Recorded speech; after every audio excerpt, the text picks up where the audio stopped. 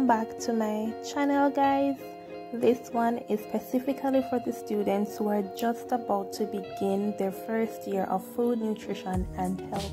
I want to give you a warm welcome to our lovely subject, and I want to thank you for selecting our subject.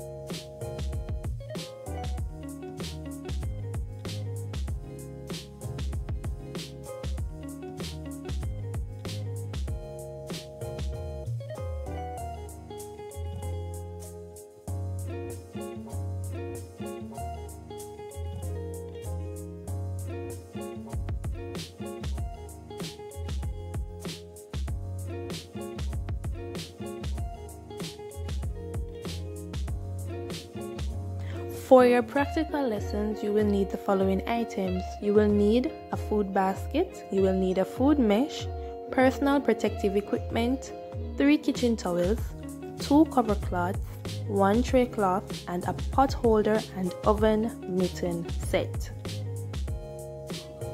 For your theory lessons, you will need the following.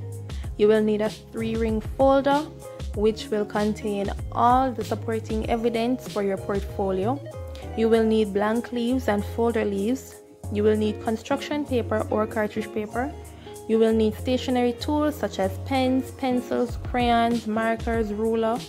You will need page protectors, and finally you will need a hardcover notebook.